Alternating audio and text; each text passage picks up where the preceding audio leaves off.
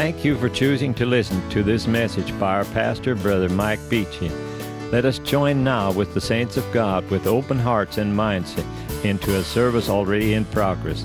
He that has an ear to hear, let him hear what the Spirit says to the churches.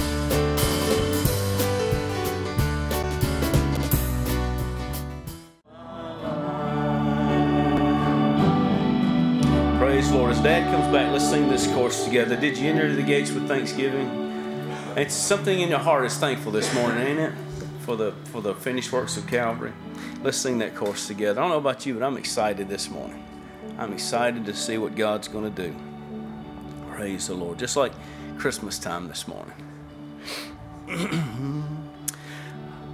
I will enter these gates with thanksgiving in my heart. I have entered these courts with His praise, and I will say this is the day that my Lord has made. I'm going to rejoice for Jesus. I have entered these gates with thanksgiving in my heart.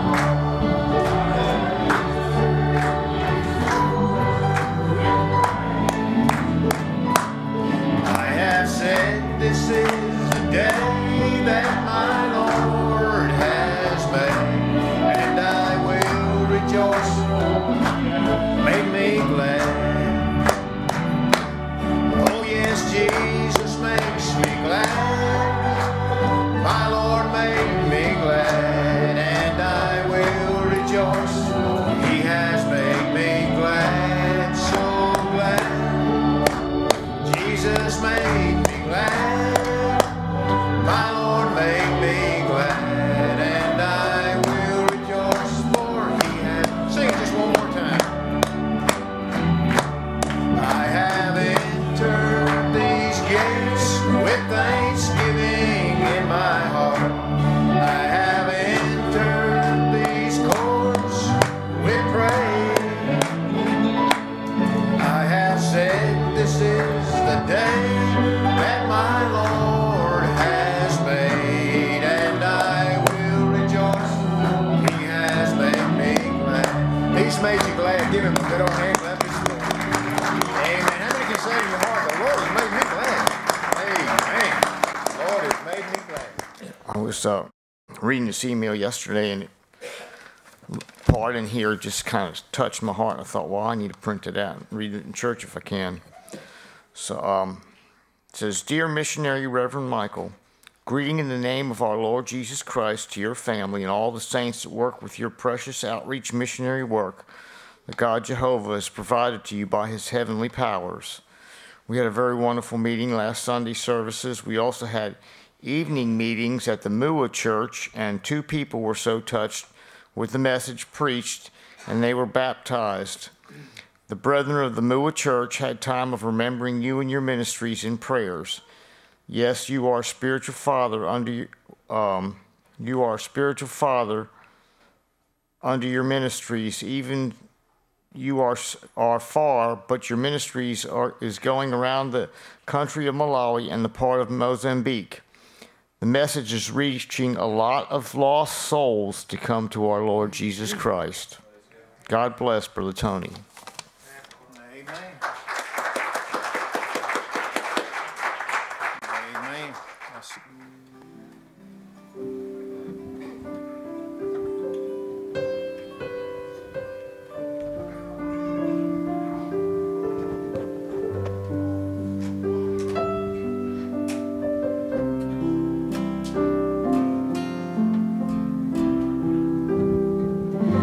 Stand amazed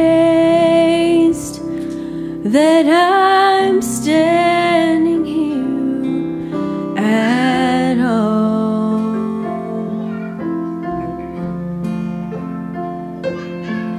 Though often I may stumble, you catch me when I fall. The gratitude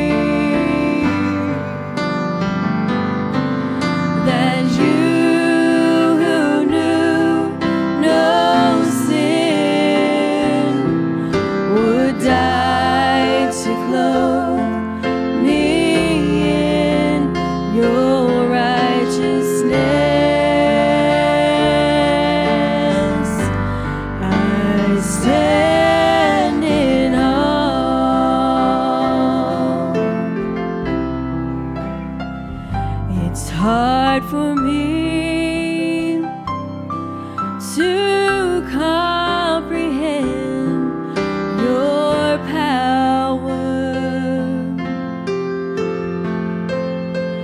With just a word you've calmed the sea, and you healed the crippled man.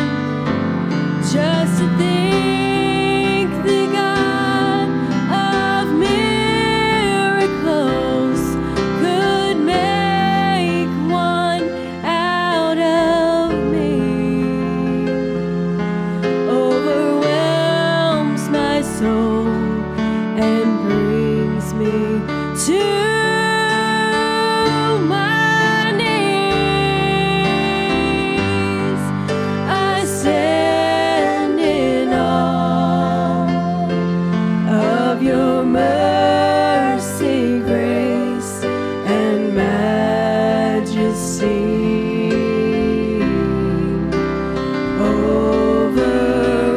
Overwhelmed by the love you showed at Calvary,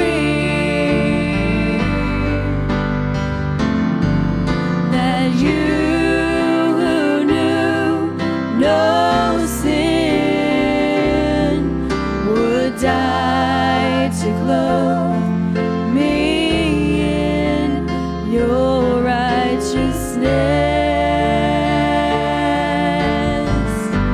I stand in awe. I stand in awe of your mercy, grace, and majesty.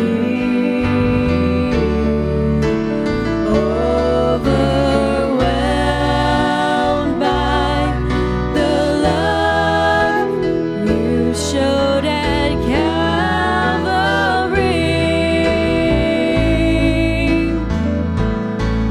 that you who knew no sin would die to clothe me in your righteousness.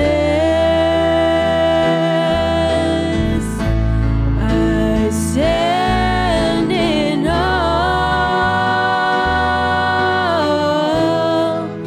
of your righteousness.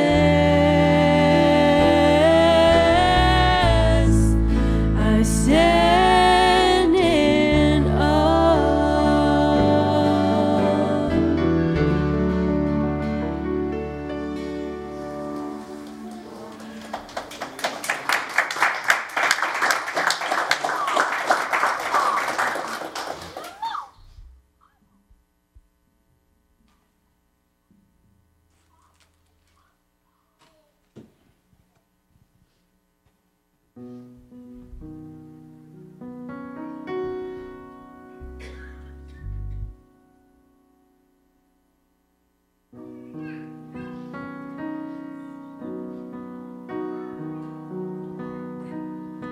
Bless the Lord, oh my soul, oh my soul.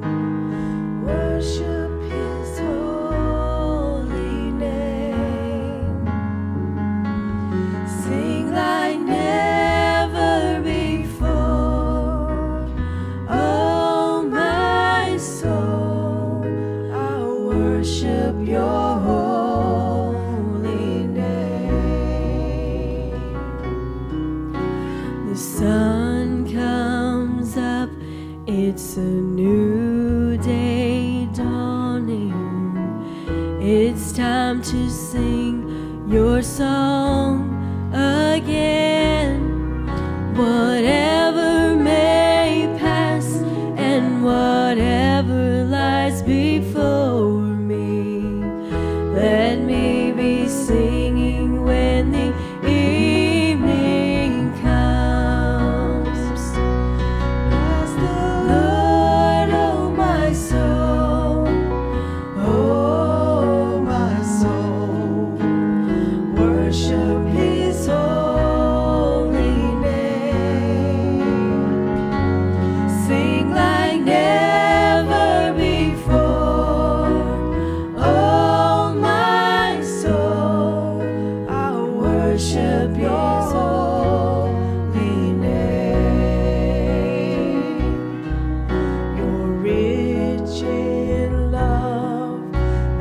slow to anger. Your name is great and your heart is kind. For all your goodness I will keep on singing. 10,000 reasons for my heart to find. Bless the Lord, oh my soul, oh my soul. Worship your holy name. Sing like never before, oh my soul. I'll worship your holy name. And on that day when my strength is failing, the end draws near and my time has come, still my soul will sing your praise unending. 10,000 reasons and forevermore to bless the Lord, oh my soul, oh my soul. Worship your holy name and sing like never before, oh my soul. I'll worship your holy name. Bless the Lord, oh my soul, oh my soul. Worship your holy name and sing like never before, oh my soul. I'll worship your holy name. Bless the Lord, oh my soul, oh my soul. Worship your holy name. Sing like never before, oh my soul. I'll worship your holy name. Jesus, I'll worship your holy name. Oh, I'll worship your holy name.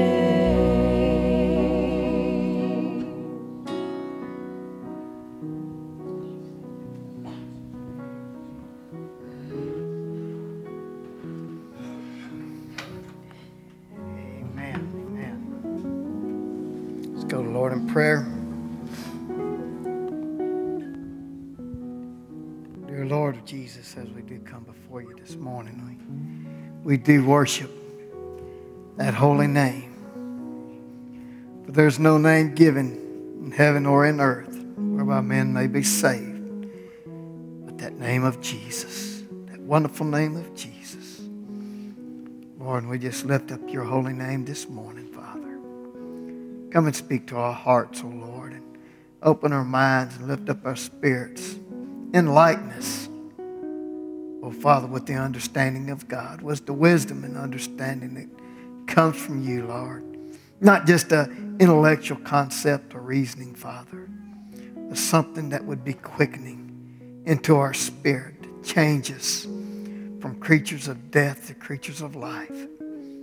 Lord, that we would be conformed to your image, to your glory. Lord, we just give you all the praise and all the glory. In Jesus' holy name. Amen. You may be seated.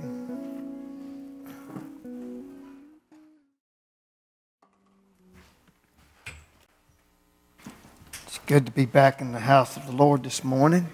Amen. It is a messy day. It's one of those days that it would be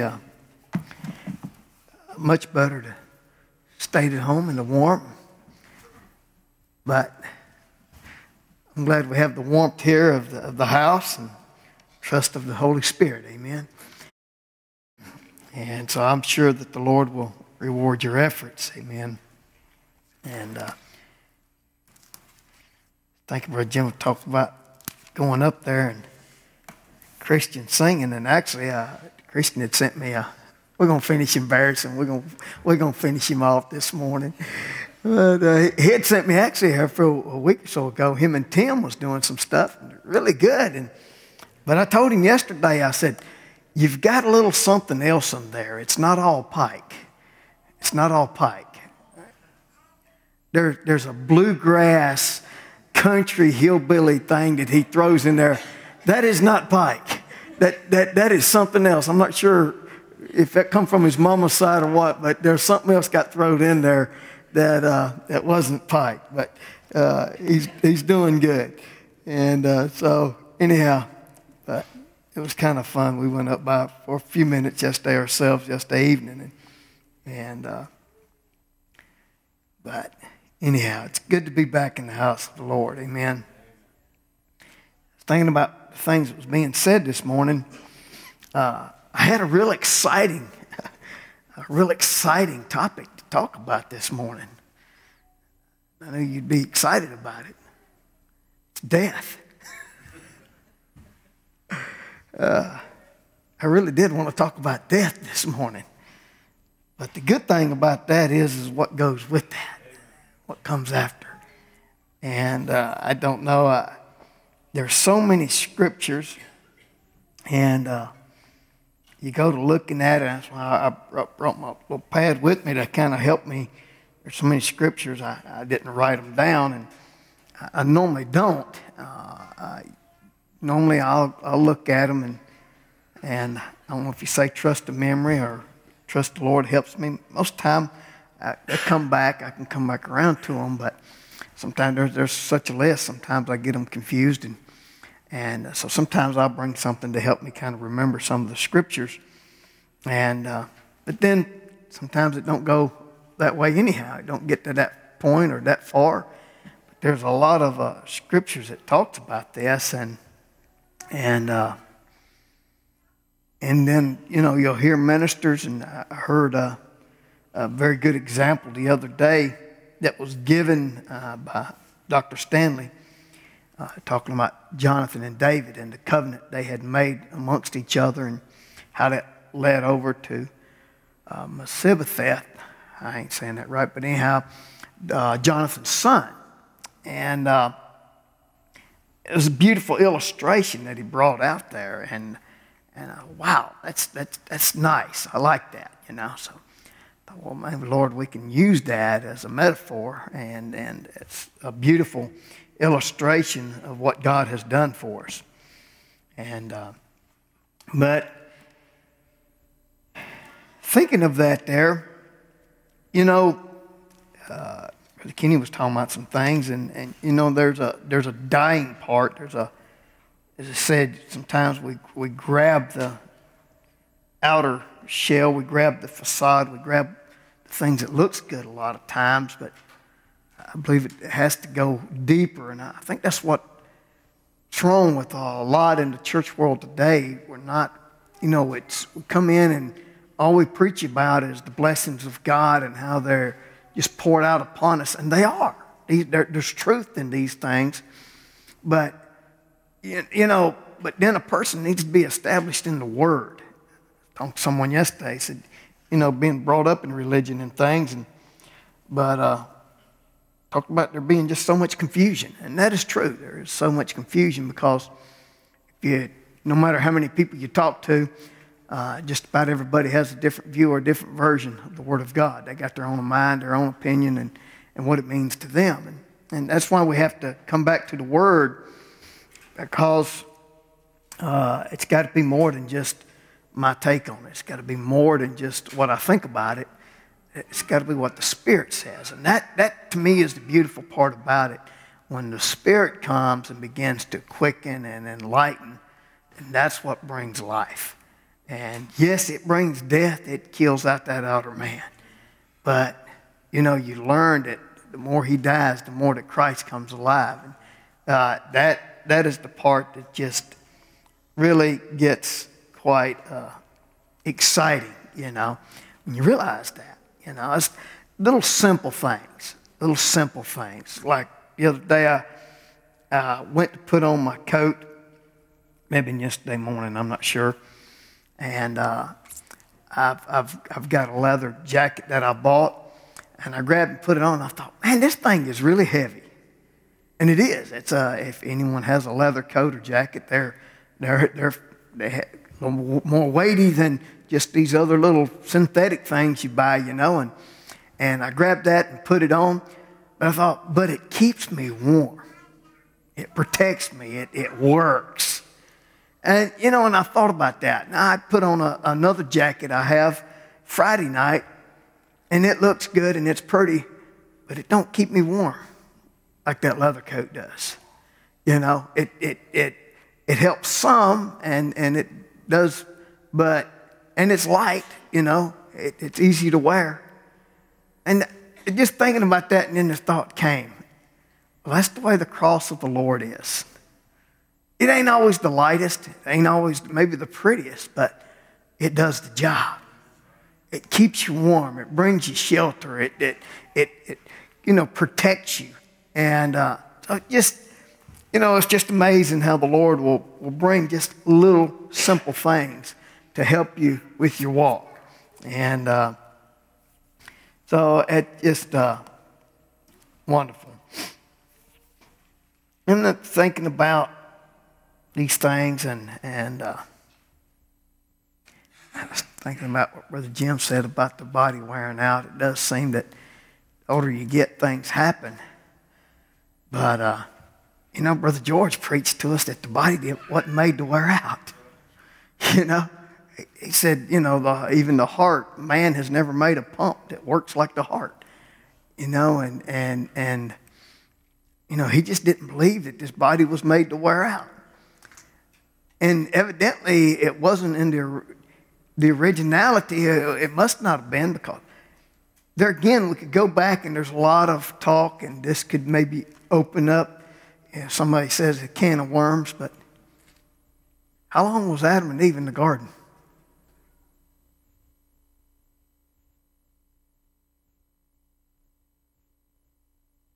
I don't know that anybody knows, do we? And it also speaks in the millennium that we live 1,000 years, and a child will be 100. That would be just a child. They'd be just getting started, So evidently the body is made. God ordained it originally. So, well, what are these things? What are the cataracts? And what are these things that happen in our joints? And that's the curse of sin. That's the curse of sin. So how do we get rid of it? Remove the curse. Remove the curse. Remove sin. The curse is lifted. And what does that mean? It means we're eternal creatures. Eternal creatures. And so, sometimes I think we get focused too much maybe on the here and now, and we want this bodily change. The problem is a lot of times we're getting older, and we don't want to admit it, or we'd like to keep that youth. We want to keep the fires burning, And, there's a part of us that God's trying to kill out. Because first comes that thought, and then comes the desire, and then comes lust, and then comes sin, and then comes death. So there's an element there that God's trying to kill out, to do away with, so that we can overcome the flesh. So, there's a lot that's happening, and I believe the Lord wants to help us. Amen. He made us. Got to remember, we were made in the image, in the reflection, in the image of God. So I don't think He made that to perish. He didn't come and make an image that was in his image so it could shrivel up. How could it be in his image, in his likeness, if it was made to die? It couldn't have been. Now, a lot of people, they say, you know, well, remember, we're in the image of God. No, we were in the image of God. We're in the image of God if we've received his Spirit and come back into the place he meant for us to be. But not in this cursed condition. That's not the image of God. No, because it's without. Amen. So it's a wonderful thing to think that God has, that he's went so far. He reached so far to have mercy upon us and to bring us back. And maybe we just look at some of this, and we may need to do just a little bit of reading, but maybe just ask the Lord to help us that, you know, sometimes maybe teachers and people that are giving speeches or making presentations, you know, maybe something is clear in their mind. Sometimes we do. Something is just, you know, and sometimes, but in ministry, sometimes it's not always clear in our mind. Sometimes we still have a question, and we're depending on the Holy Spirit to come and make that clear. You know, a teacher comes up and begins to teach you math and algebra and these different things, and they already have the formula. They see that. They see that picture. There's a mind picture. It's kind of like playing music. You know, you can take like Thomas, you can set him down and you can start playing. He can just about sit down with the guitar with just about anybody, and he just picks it up. You know, and the Lord's helped me. I can usually follow on the bass, especially if I know the songs, if I've heard it before. You know, somebody's got a new one, hey, sing a verse, you know. There's something in your mind that you just hear that. It's interwoven, and you hear that, and it's like it automatically, you know where it's going. You know, once you learn that pattern, you kind of learn where it's going. And so in teaching, you know, the teacher, they know the formula, they know how it works. And once you know the formula, it's just like learning your ABCs or learning 2 plus 2 and 3 plus 3 and then your times tables. Once you learn the formula, then it doesn't matter what the numbers are, because there's something that automatically works those numbers. You know how to get your answer. I used to know some of that. Now, what little bit I did learn, I forgot some of it, but sometimes some of those things get kind of dull. You don't use them every day. I used to enjoy math, you know. I didn't get very far in it, you know, but what I did have, I enjoyed it. And but when you know how to work the formula, and that's what Brother George was trying to get across to us. A lot of times you'd hear him, and he'd be repeating, and he'd be breaking it down. There's a 1, 2, 3. There's a body, soul, spirit. There's the the first heaven, second heaven, and the third heaven. There's the natural, the physical, the spirit. He was trying to build a formula. And once we got that formula, then it didn't matter what you looked at. That's why he could look at anything and bring types and shadows of revelation, because he learned the formula, how that God broke things down. We know that God works in 3s. We know he works in 7s. He works, with numbers and things. And you see these things represent, and you learn that. So all the way from Genesis to Revelation, you see that God had a pattern. And when you get that pattern, you get the formula, then it didn't matter what the numbers were. All of a sudden, you can come up with the answer. And so that's what we want. Because we can know, we can hear the answer, but if we don't get the formula, if we don't get what is making that happen, and that's what's important, and that's what he was trying to get across to, and that's what I want. So that's what I'm saying. Sometimes we come and we know that there's as you might say, a problem on the board. We know that there's numbers, or we know that there's a subject. We know that there's something there, and we know part of it, but we want to find out what the rest of that formula is. And that's where we have to depend upon the Holy Spirit to come, and he begins to break that down. And because we read the scriptures, we read over and over and over. And that's how that You know, I was talking to somebody, you know, that's what happens. A lot of times that's why we have so many different denominations. We get a truth, and they'll get a truth. It'll be a truth. And they'll start out on that, and then they'll build around that one truth. They got a truth, but we end up stopping there. When there's so much more to building this house than just the foundation. The foundation's good. We got to have it. We need it. Just like coming down the road down here, and they're building another house. And, you know, I was thinking about that, and you look at it, and, well, they've got it framed up, and they got plyboard around it, you know, and so then they got the structure there. But then what is the outside of that house going to finish out to be?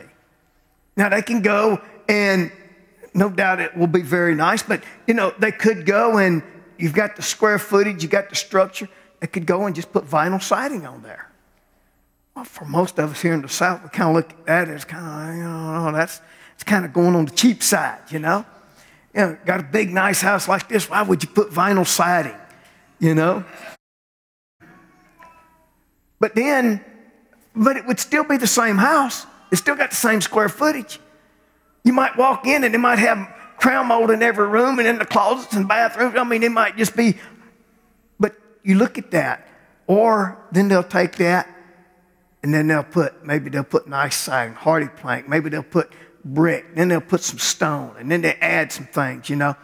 So now all of a sudden you look at it and they don't look at, oh, that's a cheap house. We look at it, wow, look at that. That is nice, craftsman looking house. That's nice, you know. So you can take and just do a basic, or we can dig into this thing and realize, wait a minute, God has something more for us.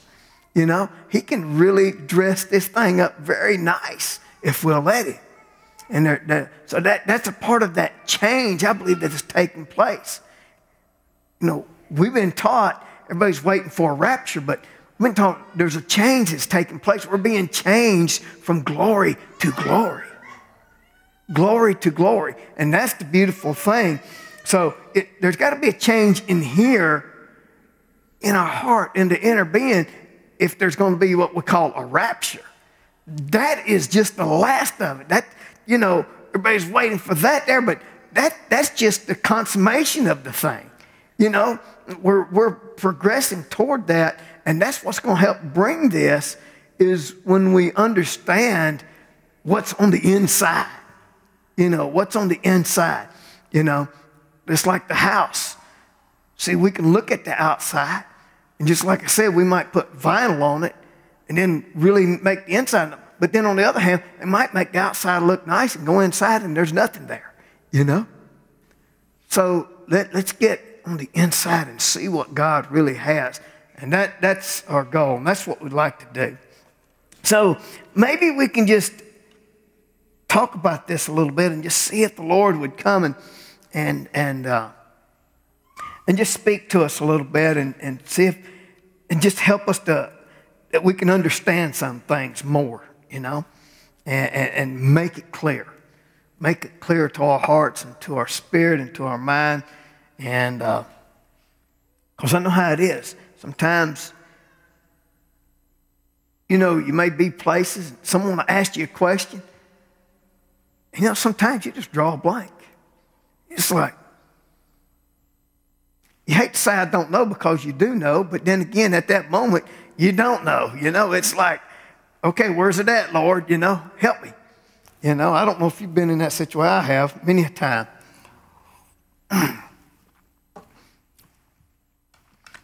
Now, let's just begin over in Romans chapter 5. Like I say, I believe all of this ties in together as what God has done.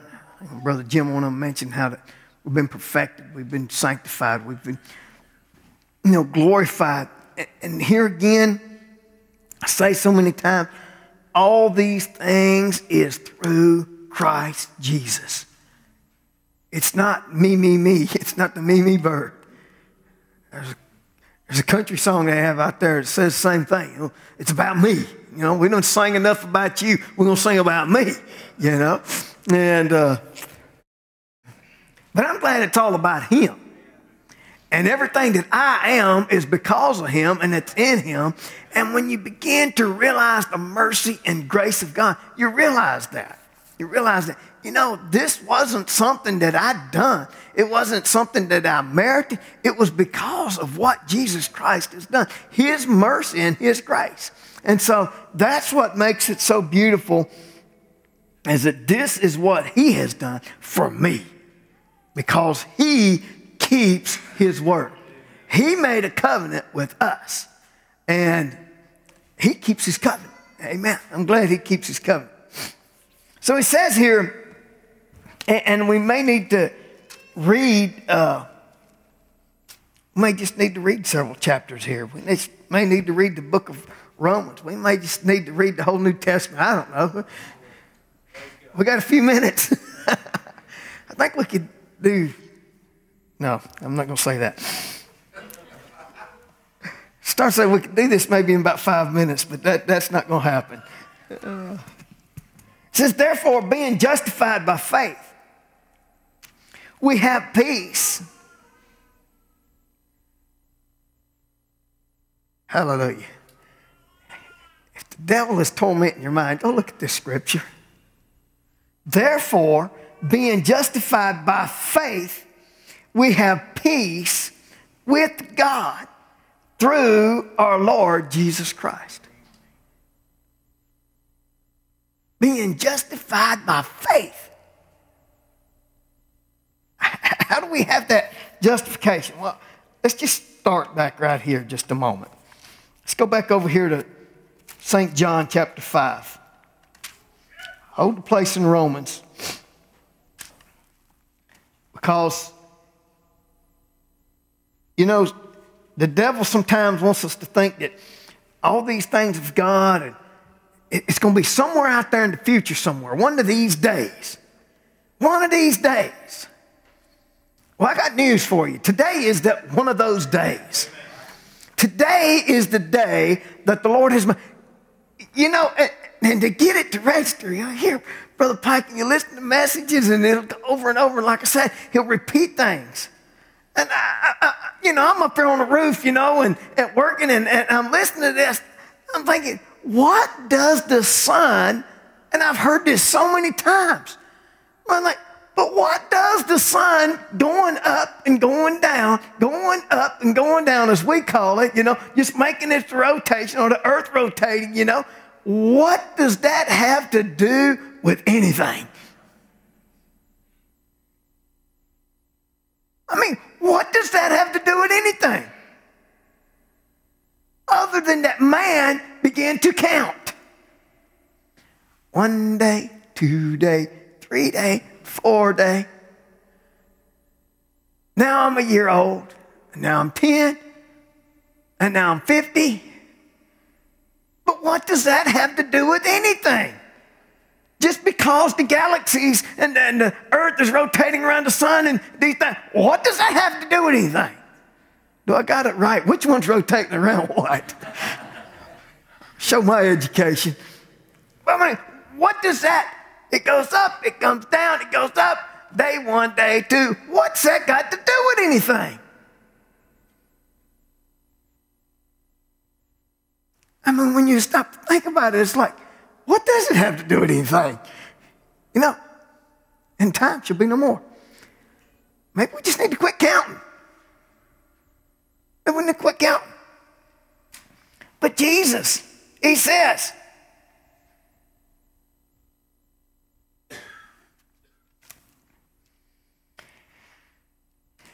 maybe I just need to start back up here to verse 19. Chapter 5, St. John.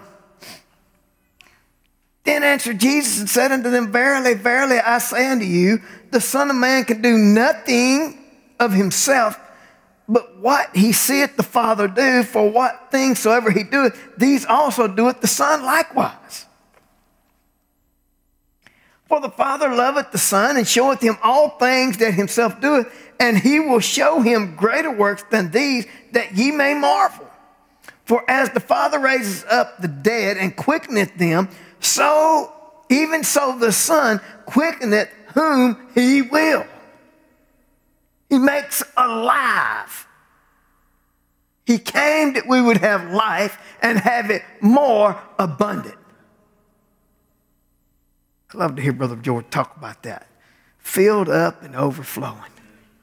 He don't just come and give us the breath of life. He don't just come and give us a little thimbleful. He said he would have us to have it more abundant. Running over. Run over. Whom the Father quickened, whom he will. And he even gave the Son that he could do the same thing. He quickens whom he will. For the Father judges no man, but hath committed all judgment unto the Son. He gave the judgment to the Son. What did the Son do? Neither do I condemn thee. What did the Son do? He took away our sin. He took away our sin. If he took away our sin and the penalty of death is sin, or the penalty of sin is death, then where are we at? He said he committed the judgment to the Son that all men should honor the Son even as they honor the Father. He that honoreth not the Son honoreth not the Father which hath sent him. Verily, verily, I say unto you, he that heareth my word and believeth on him that sent me hath everlasting life, and shall not come into condemnation, but is passed from death unto life. I mean, we can close the book and go home and rejoice. This is Jesus talking. He's speaking to us. Is what he said true or not?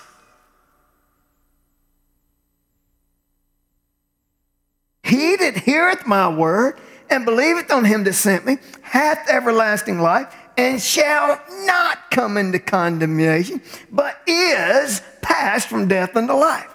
Verily, verily, I say unto you, the hour is coming, and now is, when the dead shall hear the voice of the Son of God, and they that hear shall live.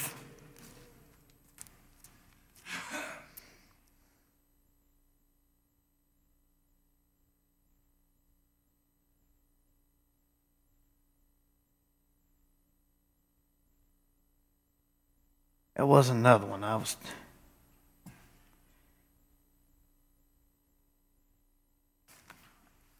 So, how wonderful is this? That Jesus came and he paid this here for us.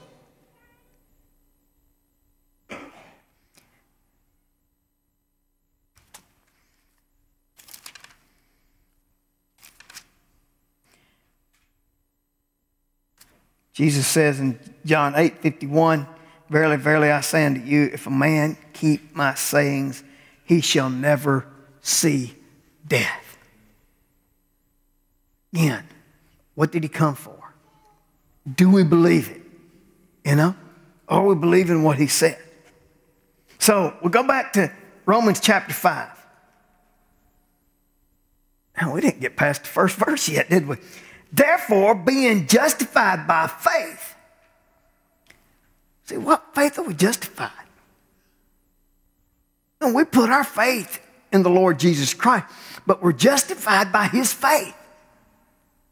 He had all judgment given into his hands, and he believed that he could make the sacrifice, that he could go and be the propitiation for our sins. And as the song says, that I could still go free.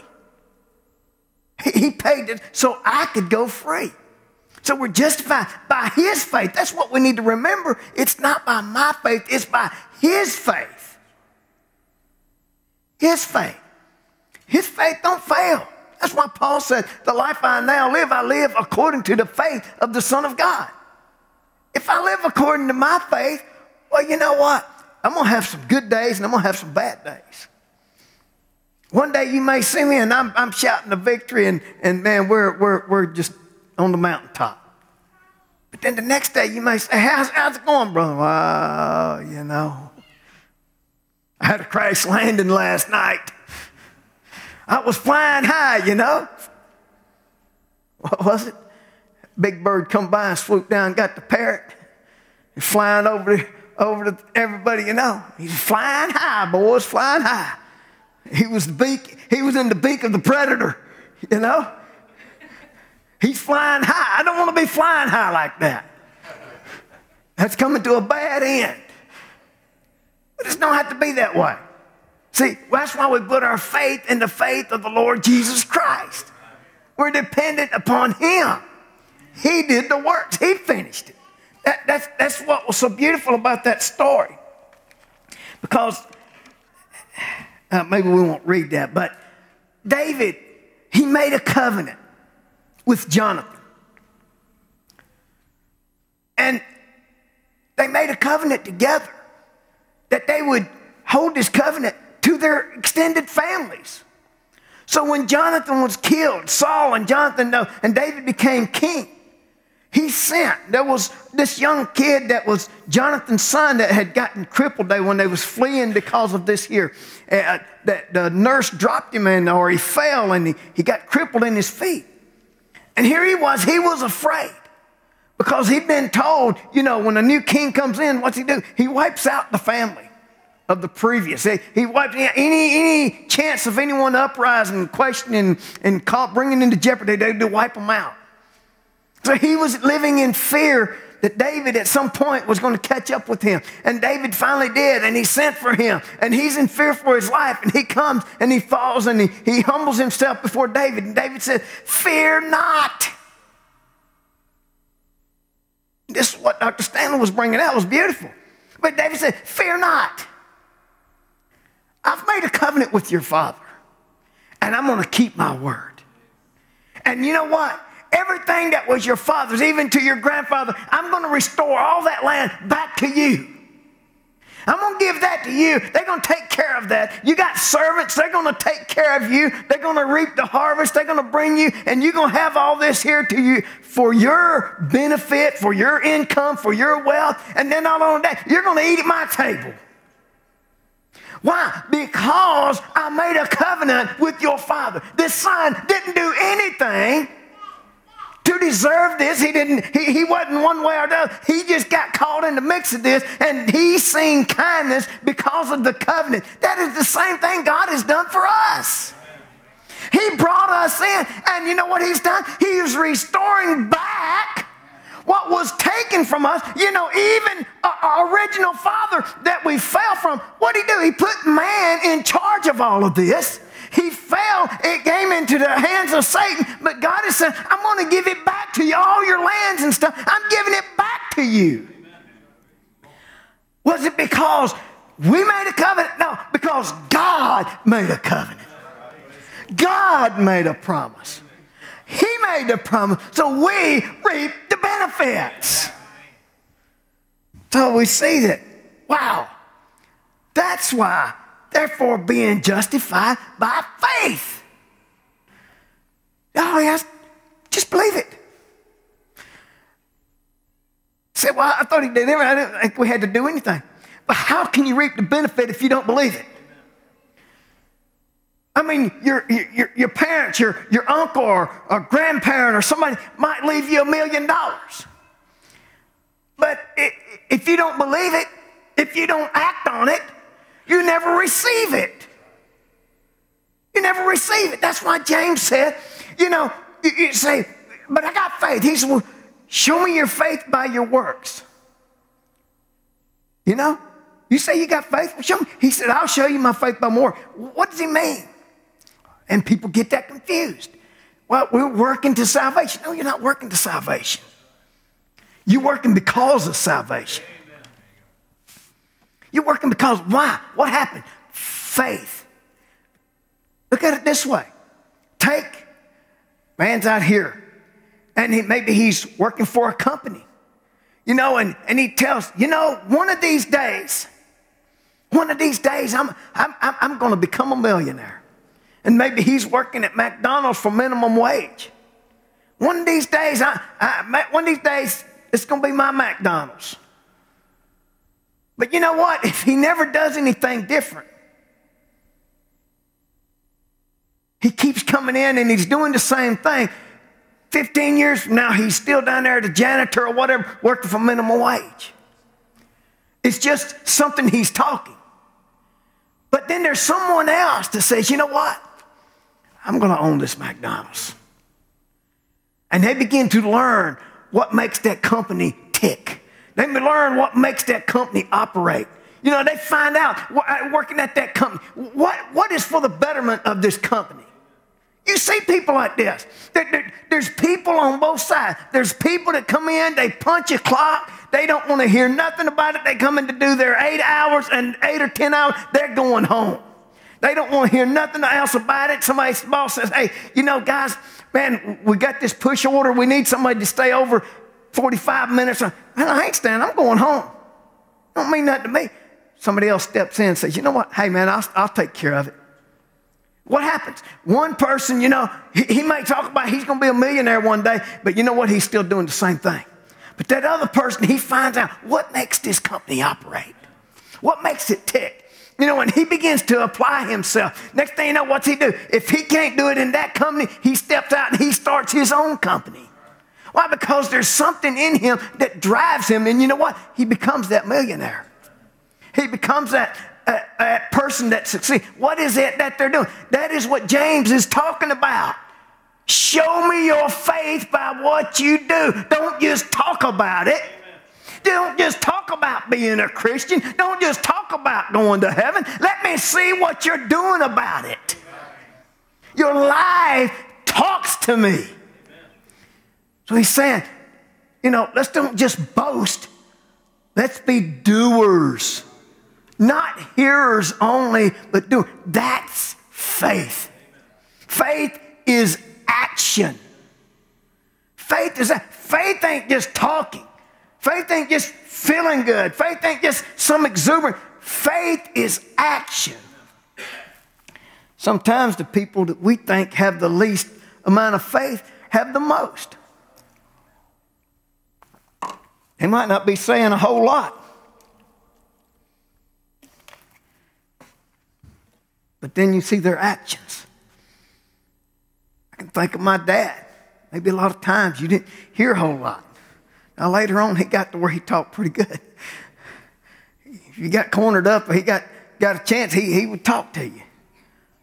But, you know, a lot of times while people was, maybe it looked like they was getting into Revelation. Maybe it looked like they were soaking it up. Boy, they were sitting right there with Brother George. Brother Atlee would be working. He would be getting things done. He'd be working. But you know what? When he did stop and when he did sit down, it went down deep. And you know what? It was with him till the day he took his last breath. Brother, one of them was saying a while ago, when the hospice nurses came in, he was testifying to them. He was telling them, hey, y'all need to go help somebody that needs some help. I ain't going to need no help getting out of here. I've got all the help I need. Amen, because everything had been put in order. See, faith. So therefore, being justified by faith, we have peace. Ain't it wonderful to have peace living in a chaotic world that we live in? I mean, think about that. I mean, that's something you can't put no monetary value on. Think about having peace living in the world that we live in. I mean, there's confusion, turmoil, just constantly everywhere. It's in the world around. It's in the church. It's in people's minds. It's in their heart. Why? The Bible says, commit your works unto the Lord, and thy thoughts shall be established. People's thoughts ain't established because they're not committing their works to God. And we got what? The Google God and internet and the web.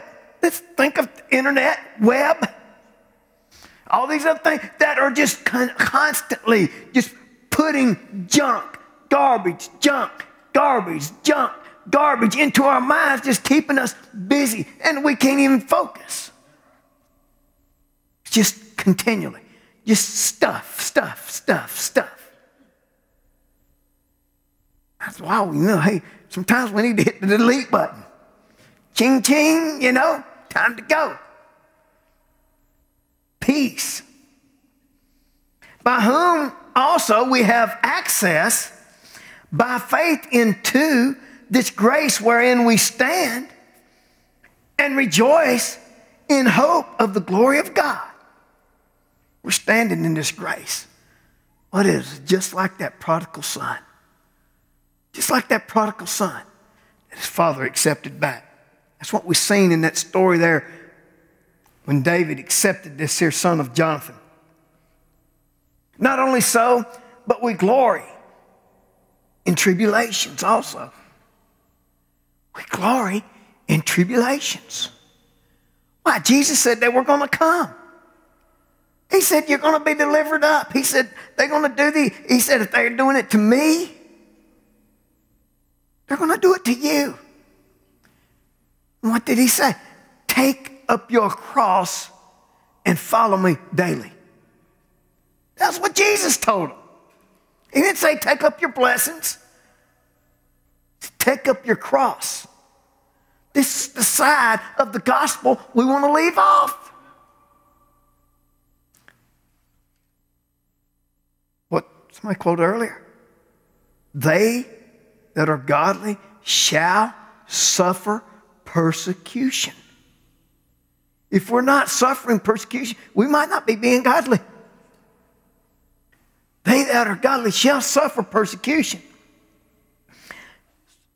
So no, but we glory in tribulation also, knowing that tribulation worketh patience, and patience experience, and experience hope, and hope maketh not ashamed, because the love of God is shed abroad in our hearts by the Holy Ghost, which is given unto us.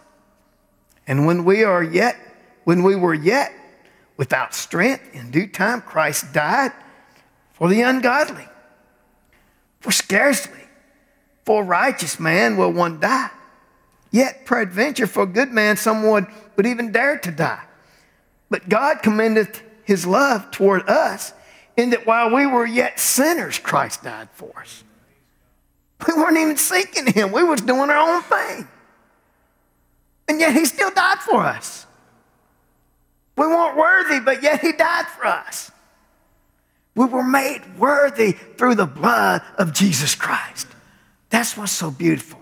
We're made worthy through him.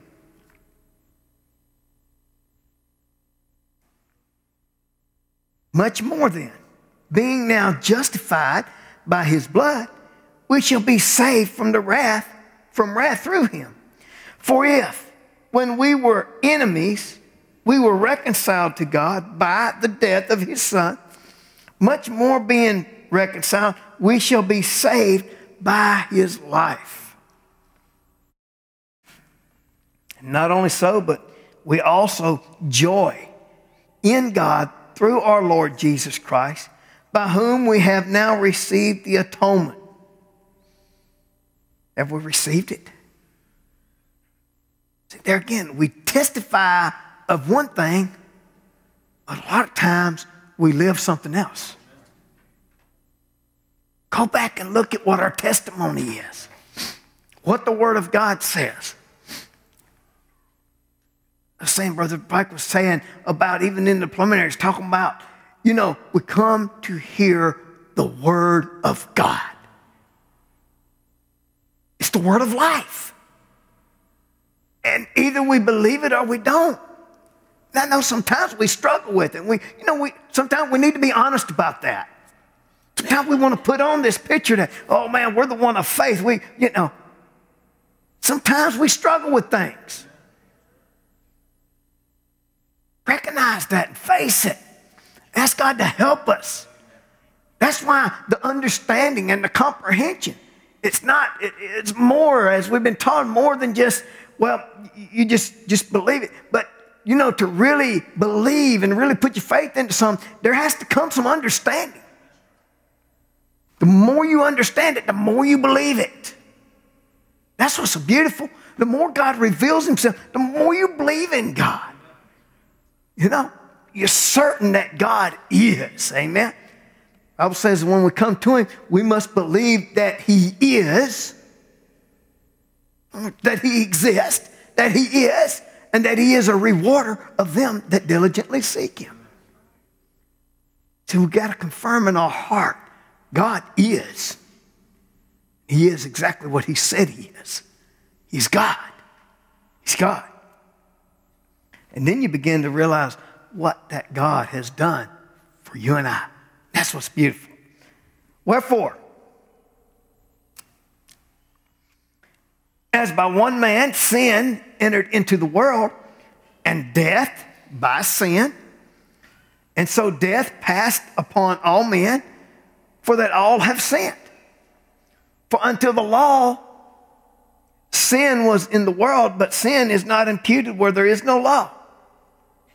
Nevertheless, death reigned from Adam to Moses, even over them that had not sinned, after the similitude of Adam's transgression, who is the figure of him that was to come.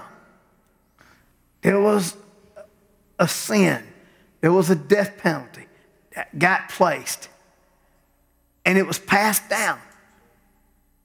That was what was in our genes. That was what was in our DNA. That was passed down because of the fall. But praise be to God. That's what Jesus came for. Amen? To take care of that. Nevertheless, death reigned through Moses, from Adam to Moses, but not as the offense, so also is the free gift. For if through the offense of one many be dead, much more the grace of God and the gift by grace, which is by one man, Jesus Christ, has abounded unto many. And not as it was by one that sinned, so is the gift. For the judgment was by one to condemnation, but the free gift is of many offense unto justification. For if by one man's offense death reigned by one, much more they which receive abundance of the grace of the gift of righteousness shall reign in life by one, Jesus Christ. Everything comes back to him. And all things were made by him and for him, and for him were they created. And so everything comes back to him. And that's why the judgment was given to him. And what was the judgment that he gave us? He judged us righteously, didn't he? He said, you know what? For your sin, I'm going to give you life. You give me your life. You give me your sin, that penalty of death. I'm going to take that, and I'm going to take it upon me, and I'm going to take it to Calvary. And I'm going to give you life in transfer. He became sin that we might become the righteousness of God. How great is that? We could become the righteousness of God. Us, poor, helpless sinners, going out from the presence of God, done our own thing, and he took our life that we could take his.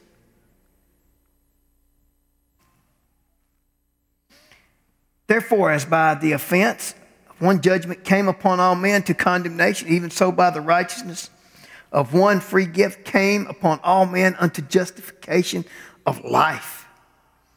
For as by one man's disobedience many were made sinners, so by the obedience of one shall many be made righteous.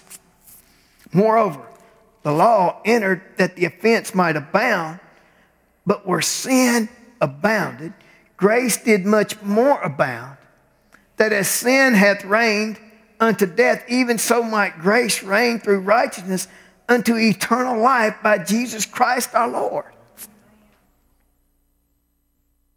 What shall we say then? Shall we continue in sin that grace may abound? God forbid. For how shall we that are dead to sin live any longer therein? How do we continue? I mean, go over there at Hill Haven and see how many people over there sinning. How do we continue in sin if we're dead? How do we do that? See, there's a nature. There's something that's been done away with. There's something that's dying so that something else can live. Know ye not that so many of us, as we're baptized into Jesus Christ, we're baptized into his death. Therefore, we are buried with him by baptism into death, that like as Christ was raised up from the dead by the glory of the Father, even so we also should walk in the newness of life. For if we have been planted together in the likeness of his death, we shall be also in the likeness of his resurrection. Knowing this, that our old man is crucified with him, that the body of sin might be destroyed, that henceforth we should not serve sin. For he that is dead is freed from sin. He that is dead lives. Oh, it's so wonderful. God he just comes and he just turns everything upside down. That's why I said that the things of God cannot be understood by the carnal mind. It can't comprehend it. It can't receive it. For if we be dead with Christ, we believe that we shall also live with him, knowing that Christ, being raised from the dead, dieth no more. Death hath no more dominion over him. For in that he died unto sin once, but in that he liveth unto God. Likewise, reckon ye also yourselves to be dead indeed unto sin, but alive unto God through Jesus Christ our Lord. Let not sin, therefore, reign in your mortal body, that ye should obey in the lust thereof. Neither yield your members as instruments of unrighteousness unto sin, but yield yourselves unto God as those that are alive from the dead, and your members as instruments of righteousness unto God. For sin shall not have dominion over you, for ye are not under the law, but under grace. What then? Shall we sin because we're not under the law, but under grace? God forbid. Know ye not that to whom ye yield yourselves servants to obey, his servant ye are to whom ye obey, whether of sin unto death or of obedience unto righteousness? But God be thanked that ye were the servants of sin, but ye have obeyed from the heart that form of doctrine which was delivered you. Being then made free from sin, ye became the servants of righteousness. I speak after the manner of men because of the infirmities of your flesh. For as ye have yielded your members servants to uncleanness and to iniquity unto iniquity, even now yield yourselves members servants to righteousness unto holiness. For when you were servants of sin, you were free from righteousness. What fruit had ye then in these things whereof ye are now ashamed? For the end of those things is death. But now being made free from sin and become servants to God, ye have your fruit unto holiness, and the end everlasting life. For the wages of sin is death, but the gift of God is eternal life through Jesus Christ our Lord. The wages of sin is death, but now we've been born again. He's come to do away with the sin. So the wages of sin is death. If I'm not sinning, then I don't get that wage anymore, do I? I'm not still going to that same place of work.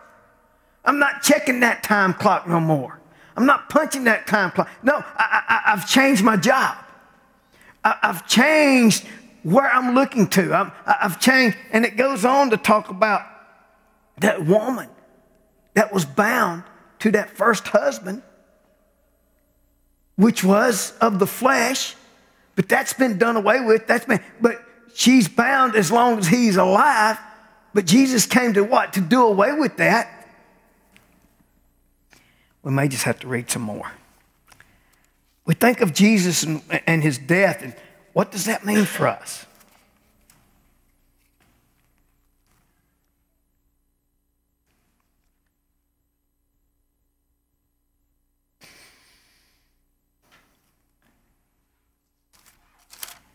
There's a verse in Hebrews chapter 2, verse 9, but we see Jesus, who was made a little lower than the angels for the suffering of death, crowned with glory and honor, that he by the grace of God should taste death for every man. If he tasted death for every man, then why do we have to continue to taste of it? It's kind of like what he said there. Jesus told him, said, fear not, for I have overcome the world. Why is he telling me not to fear if he's overcome the world? Because he's overcome the world for me. Why is he saying here? He said he tasted death for every man. He tasted death for me. So death has been eradicated for us. He's been made the captain of our salvation. Amen. What is that death? Just interject a couple more verses here. Think about that there.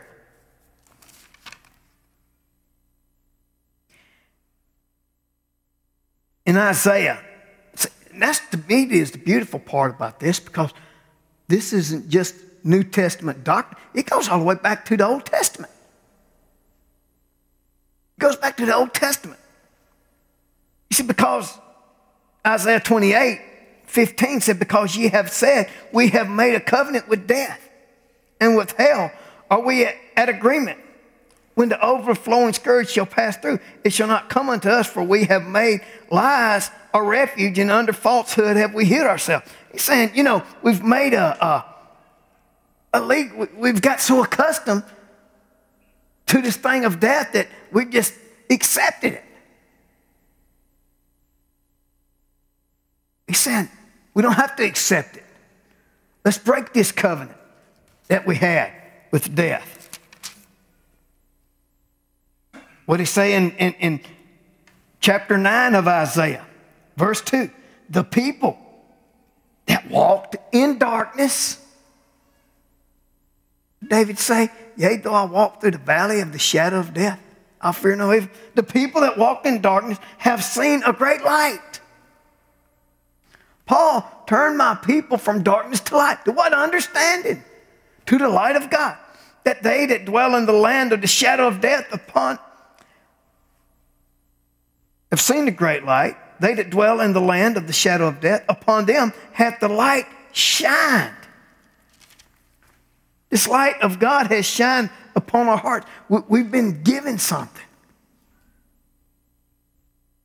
And it's more than the wages of sin. We've been given the gift of eternal life. And as many as is here and believe has passed from death unto life. You become eternal creatures. But you know, when you tell people that, you know, what do you mean you're eternal? Well, how could you not be eternal? I mean, if I'm born of the Spirit of God, how much Spirit of God, what part of the Spirit of God is not eternal? I mean, if you could measure it, if you just only have a thimbleful, is that not eternal life?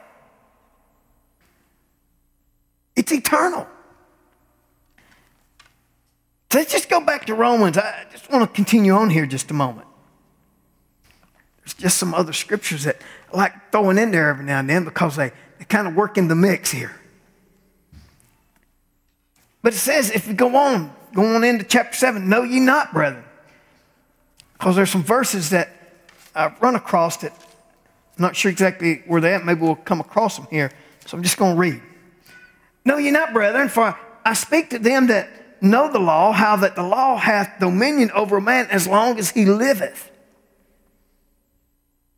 And we know that sin got its strength from the law. Not that the law was bad, but Satan taking occasion. See, what did he do? That's how he held the children hostage. Wait a minute, God, you got a law, and you know what? He transgressed, so he's got to pay. He's got to pay. He's got to pay. That's why it said death reigned from Adam to Moses. See, we would think, well, why didn't it say from Adam to Jesus? But it was Adam to Moses because that was the shadow, that was the covering they had till Jesus came, was Moses. He said, Moses, we know. We got the law, we got these things. Jesus, we don't know about you now. They didn't accept him. They had Moses. The death reigned from Adam to Moses. And sin got its strength by the law. Satan, the accuser, what is he doing? Wait a minute, God, you got a law here. It said, you know, he should, and thou shalt not do it. They did it. He's got to pay the penalty. Always pointing the finger, always accusing. Satan is the accuser of the brethren. That's why he made a new covenant. That's why that first was broken, because in the flesh we couldn't keep that. That's why he come to give us the Holy Spirit. Because guess what? The Holy Spirit is the one that wrote the covenant. So the Holy Spirit can keep that covenant. Amen. He keeps that covenant, see? And then when we do stumble, when we do fail, you know what? He is there to pick us up. He is the propitiation. He is there to say, no, we're not putting that. Because he was doing his best to serve me and to follow me. That's my child. No, Satan. When Satan points now, what's he see? He has to point now. Well, all I see is the blood of Jesus Christ. All I see is members of the body of Christ. All I see is perfection. All I see is a sinless body of the Lord Jesus Christ. I don't see their faults. I don't see that.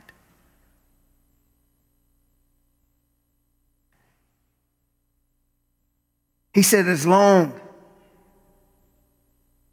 know the law, how that the law hath dominion over man as long as he liveth. This is why we reckon ourselves to be dead, ain't it? We died. Died. They're not stopping up there at the graveyard giving anybody no tickets for breaking the law. Not writing them up. Nothing's happening. Of course, nowadays, if they could figure out a way to do it, they probably would.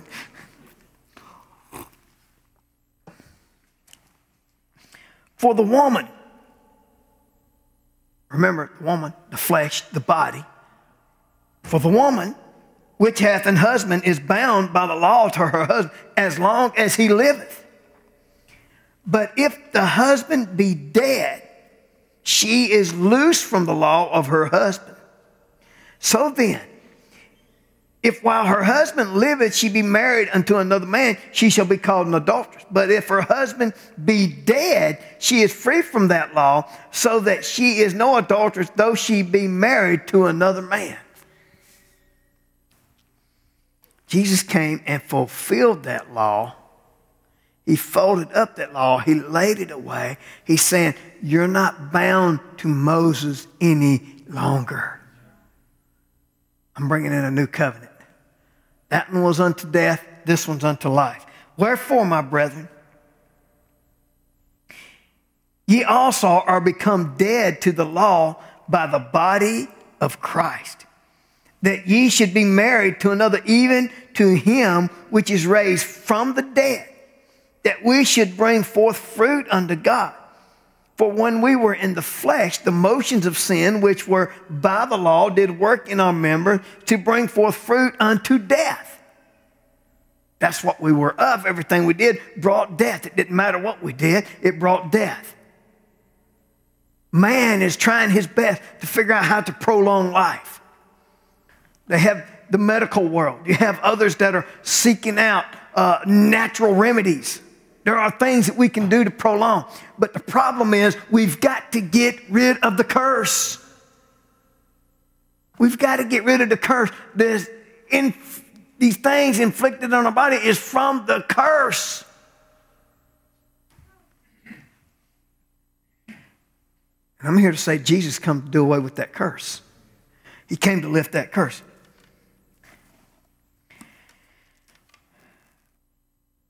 Back to verse 5. For when we were in the flesh, the motions of sin, which were by the law, did work in our members to bring forth fruit unto death.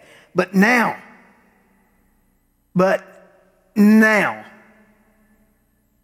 just as John said about sin, he that saith he hath not sinned makes him a liar. But God is faithful to forgive him. And then if he says he hadn't sinned, you see before, you see Calvary, and you see after Calvary. You see the difference. Now, we are delivered from the law, that being dead wherein we were held, that we should serve in the newness of the Spirit and not the oldness of the letter. What shall we say then? Is the law sin? God forbid. Nay, I had not known sin, but by the law, for I had not known lust, except the law had said, thou shalt not covet. But sin, taking occasion by the commandment, wrought in me all manner of concupiscence. For without the law, sin was dead. For I was alive without the law once, but when the commandment came, sin revived, I died. And the commandment which was ordained to life, I found to be unto death. For the sin taken occasion by the commandment deceived me, and by it slew me. Wherefore the law is holy, and the commandment holy, just and good. Was then that which is good made death in me? God forbid, but sin, that it might appear sin, working death in me, that which is good, that sin by the commandment might become exceeding sinful. For we know that the law is spiritual, but I am carnal, sold under sin. Paul recognized, wait just a minute, let's put this in perspective and realize God, yes, magnified it. We heard the preacher come. He preached by the foolishness of preaching that men might be saved. He said, you know what? You need to repent of your sins. You was born in sin, shaping in iniquity. You need a Savior. Something happens. It convicts our heart. We're grieved on the inside. It brings conviction. So we do like they did on that panel. Well, what must we do? So repent. What? Now the change can take place. What do? God uses the law to magnify the sin, to bring us under conviction so that we repent, so that we can become sinless, so that we can become one of His. That old man, that first husband, done away with. For the law is spiritual. For that which I do, I allow not. For what I would, that do I not. But what I hate, that I do. If then I do that which I would not, I consent unto the law that it is good. Now then, it is no more I that do it, but it is sin that dwelleth in me. For I know that in me, that is in my flesh, dwelleth no good thing. For to will is present with me, but how to perform that which is good I find not. For the good that I would do, I do not, but the evil that which I would not, that I do. Now, if I do that I would not, it is no more I that do it, but a sin that dwelleth in me. I find then a law that when I would do good, evil is present with me. And a lot of people get hung up right there. Why? Because they want an excuse. But I'm telling you, this is not what Paul was talking about. I wasn't headed to church, and I just couldn't help myself. I had to stop at the bar room and get drunk. I was headed to church, but I passed that brothel, and I just couldn't help myself. That is not what Paul was talking about.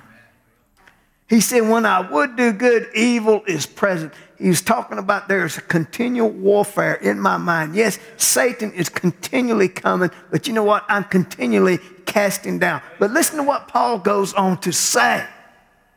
If you don't think Paul had the victory, just listen to what he says. Listen to his message. Paul wasn't given a message of excuses. No. No. Because, well, we'll go ahead. We'll just read a little bit. Let's let Paul talk to us. Because we look at that. For I would do good, evil is present. Okay? I find then a law that when I would do good, evil is present. For I delight in the law of God after the inward man. But I see another law in my members warring against the law of my mind, bringing me into captivity to the law of sin, which is in my members.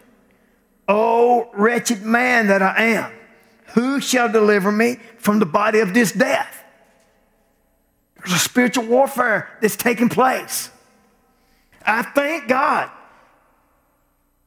Who's going to deliver me from the body of this death? I thank God through Jesus Christ our Lord.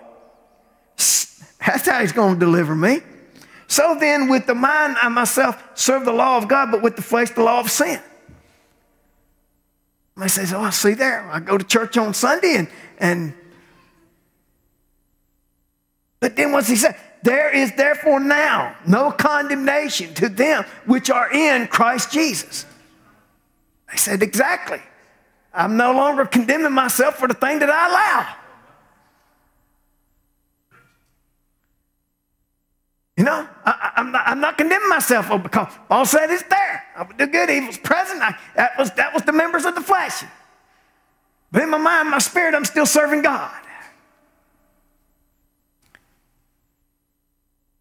Shall we continue in sin because grace abounds? God forbid. See, what is sin? It's not the things you do. It is a nature. Sin is a nature. So it's unbelief, and I believe.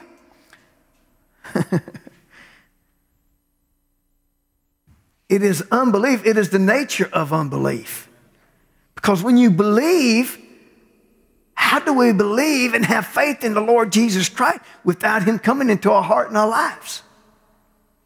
And we reckon that old man to be dead. Reckon him to be dead, don't we? Crucified with Christ. So that new man comes alive. There's a new man. So there is now, therefore, no condemnation to them that are in Christ Jesus, who walk not after the flesh, but after the Spirit.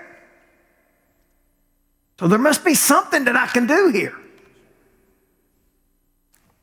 Because the Bible, I can go on over in Paul's writings and make it very clear that adulterers and idolaters and drunkenness and drunkards and lasciviousness and these other things shall not inherit the kingdom of God. So I guess maybe there's a part of you that's going to heaven and there's a part of you that's going to hell.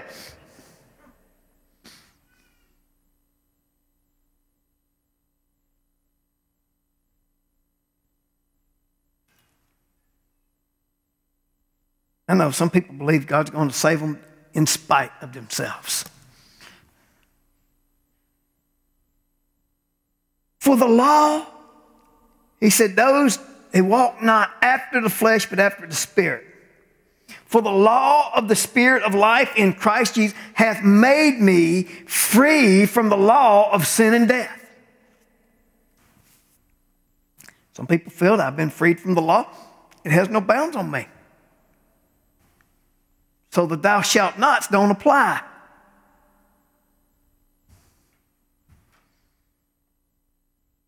Well, even in the natural, it'll get you in trouble. Even people that ain't serving God, there are certain morals, there are certain instinctions that God has placed in man. We know that there's things you should not do. We just inherently know that. You just know that. There's some things you know. You know you don't go over and steal your neighbor's chickens. You don't go steal his wife. You don't go just take his car. You don't abuse his children. There's things you know. Nobody has to tell you. You know that. You don't do that. For the law of the Spirit of of life in Christ Jesus hath made me free from the law of sin and death. For what the law could not do, in that it was weak through the flesh, God sending his own Son in the likeness of sinful flesh, for sin, condemned sin in the flesh, that the righteousness of the law might be fulfilled in us, that the righteousness of the law might be fulfilled in us, who walk not after the flesh, but after the Spirit. For they that are after the flesh do mind the things of the flesh, but they that after the Spirit, the things of the Spirit. For to be carnally minded is death, but to be spiritually minded is life and peace, because the carnal mind is enmity against God, for it is not subject to the law of God, neither indeed can be. So then they that are in the flesh cannot please God. But ye are not in the flesh, but in the Spirit. Some people, we're just calling Christians. Don't make us go preach that sermon. That ain't the way it works. He says here, but ye are not in the flesh, but in the Spirit, if so be that the Spirit of God dwell in you. Now, if any man have not the Spirit of Christ, he is none of his. And if Christ be in you, the body is dead because of sin, but the Spirit is life because of righteousness. If the Spirit of him that raised up Jesus from the dead dwell in you, he hath raised up Christ from the dead shall also quicken your mortal bodies by his Spirit that dwelleth in you. Therefore, brethren, we are debtors not to the flesh to live after the flesh. For if ye live after the flesh, ye shall die. But if ye through the Spirit do mortify, that is to put to death the deeds of the body, ye shall live. That's taking up your cross and following him. For as many as are led by the Spirit of God, they are the sons of God. For ye have not received the spirit of bondage again to fear, but have received the Spirit of adoption, whereby we cry, Abba, Father. The Spirit itself bearing witness with our spirit that we are the children of God.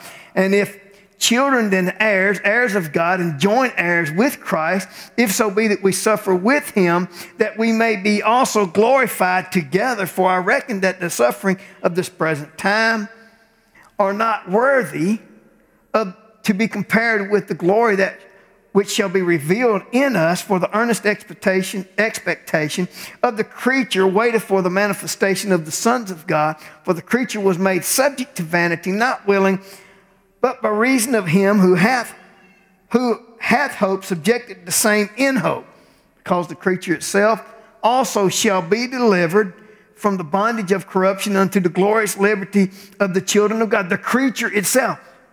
I believe that's where Paul is touching on. Even the body, there's going to be a change. This mortal is going to put on immortality. This corruptible is going to put on incorruption. There is a part there that even as what we see, even as to the natural, as the Lord called sleep, there's coming a point we're going to bypass that. That's what he said when he stood there at the tomb of Lazarus. You know, don't you love that? They said, Lazarus is sick. Let's go. And Jesus said, this sickness is not unto death. Oh, we thought, well, he lied. Lazarus died. Yeah, but he resurrected. Yeah, but he died. No, he didn't die. This sickness is not unto death, but unto the glory of God. I'm telling you, the life that you're living is not unto death, but for the glory of God. That's the beauty of it.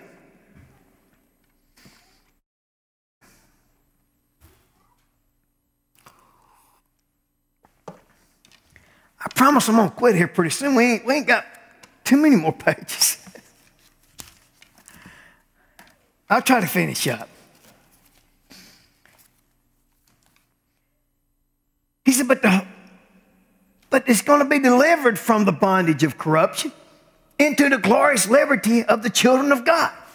I just believe that there was something that Brother Pike was trying to get across, and I'm saying, Lord, help us to find that key, help us to comprehend, help us to believe, help us to get a hold of it, because there's something here that has to do with even the change of the body.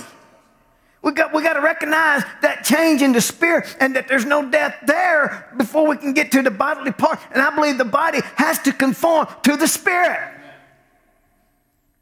And that's what we're looking forward to, ain't it? That's why we're subjecting ourselves to the mind of Christ, because the mind of Christ is life. For we know that the whole creation groaneth, travaileth in pain together until now. And not only they, but ourselves also, which have the first fruits of the Spirit, even ourselves groan within ourselves, waiting for the adoption, to wit, the redemption of our body. For we are saved by hope, but hope that is seen is not hope. For what a man seeth, why doth he yet hope for? But if we hope for that which we see not, then we do with patience wait for it. Likewise, the Spirit also helpeth our infirmities, for we know not what we shall pray for as we ought, but the Spirit itself maketh intercession for us with groanings which cannot be uttered. And he that searcheth the hearts knoweth what is the mind of the Spirit, because he maketh intercession for the saints according to the will of God. And we know that all things work together for good to them that love God, to them who are called according to his purpose. For whom he did foreknow, he also did predestinate to be conformed to the image of his Son, that he might be the firstborn among many brethren. Moreover, whom he did predestinate, them he also called. Whom he called, them he also justified. Whom he justified, them he also glorified. What shall we say then to these things? If God be for us, who can be against us? He that spared not his own Son, but delivered him up for us all, how shall he not with him also freely give us all things? Who shall lay anything to the charge of God's elect? It is God that justifieth. Who is it? Who is he that condemneth? It is Christ that died, yea, rather, that is risen again, who is even at the right hand of God, who also maketh intercession for us. Who shall separate us from the love of Christ? Shall tribulation or distress or persecution or famine or nakedness or peril or sword? As it is written, for thy sake we're killed all the day long, we are counted as sheep for the slaughter. Nay, in all these things we are more than conquerors through him that loved us. For I am persuaded that neither death, nor life, nor angels, nor principalities, nor powers, nor things present, nor things to come, nor height, nor depth, nor any other creature shall be able to separate us from the love of God, which is in Christ Jesus our Lord. Look at what he has done for us. And if David, showing God's mercy, can keep a covenant which was made between two people, and can keep his word, how much more will our Heavenly Father keep his word to them that love him? How much more? Amen. Can we stand together? That's why he says here, Romans 4 and 6 says, even as David also, here David, back in the Old Testament, even David also describeth the blessedness of the man unto whom God imputeth righteousness without works, saying, blessed are they whose iniquities are forgiven and whose sins are covered. Blessed is the man to whom the Lord will not impute sin. So we know that if the wages of sin is death, sin got its strength to the law. Jesus came and he fulfilled all of that. And that's been done away with. That's been eradicated. How could there be any death? How could there be any death?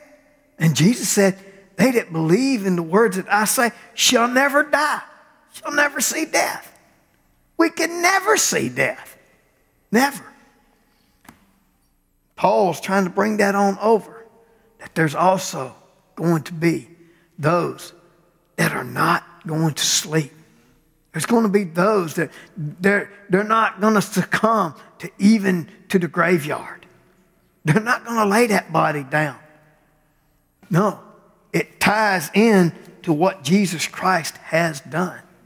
And when he hung there at Calvary and he said, it is finished, it was finished.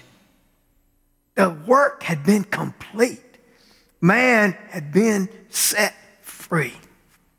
Man had been set free. Why didn't it just happen then? Because God gave us a window that you and I could come in. Because we were on the outside. We were the Gentiles. We were those that was in darkness. See, they had the light of Moses. They had those things. Even though they didn't believe, they acted like they did, but they didn't. The thing is, God gave a window. He gave a window of grace that you and I, even as the Gentiles or those that were on the outside, would have an opportunity that this light of God would come in and eradicate the darkness in our life. Eradicate it and bring life. So it's wonderful that we know that we died. Now we can live. They say, well, it's appointed unto man once to die. I know. And we died. We died. That was the whole thing. We died. I died. You know? We realized, no, that was my body hanging there at Calvary. That was my body hanging there at Calvary. It died. Penalty of sin was death. It died. But it's alive forevermore now. It's alive forevermore because there's been a resurrection from the dead.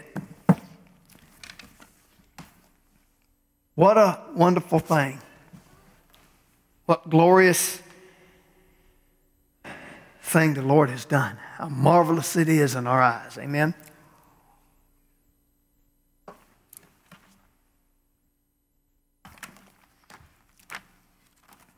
Brother Kenny mentioned a song earlier, and I thought he was going to sing it, and then he didn't.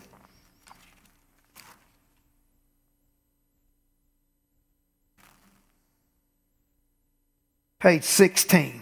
Oh, I want to see him.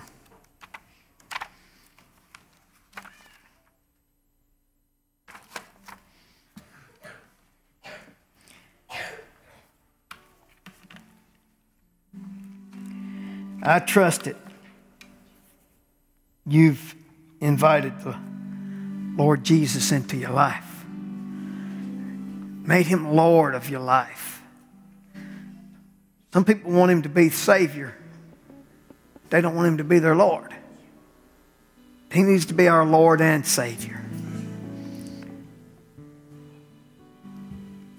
And I trust something has been said to at least help provoke some thoughts, help us come a little closer to seeing that death has been eradicated.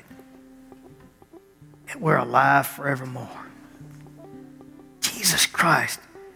You know, if we, I guess the Lord has to give it to us, you know, in stages and a little bit alone, because if He just dumped it all on us one time, you know, there wouldn't be no body left. It would be a change.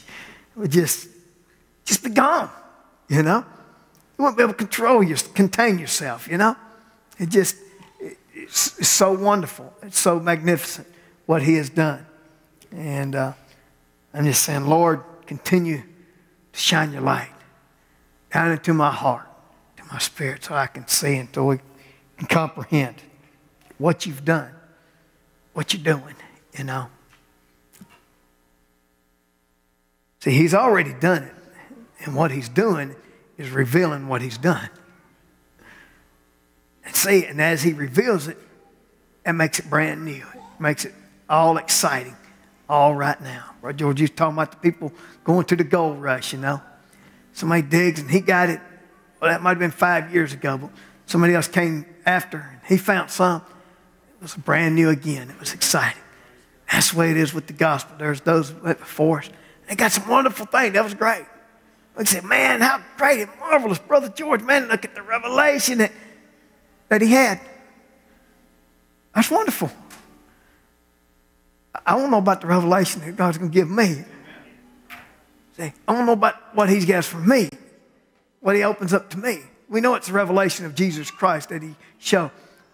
Well, you know what I'm saying? No, yes, He had a great portion. That was wonderful. That's exciting. But then, what about me? You know, you may have, you know, a pocket full of money. Your bank account might be full. But what about me? See, it's great. You might have those things, but What about me? See, what am I going to enjoy? See? And sometimes when people have, yes, they will share. That's wonderful. I like to have the resources, you know. And Jesus spoke to the woman at the well. And he said, if you'll drink of this water, he said, you'll have wells of living water springing up from within. How could you not? How could you not? You got the giver of life. You've got life himself, the origin of life, living on the inside. No wonder, through the faith, we've obtained this peace because we have the Prince of Peace on the inside. What a day. What a day. Amen. Let's see if we can sing this together. I see him, I want to see more. I see him, I want it to become more clear. I want to quit looking through these eyes that's been dimmed. These eyes that's been blurred. I want to see clearly. I want to see clearly. Amen. As I journey through the land, singing as I go, pointing souls to Calvary, to the cleansing flow. Many arrows pierce my soul from without within, but my Lord goes ahead. Through him I must win. Oh yes, I want to see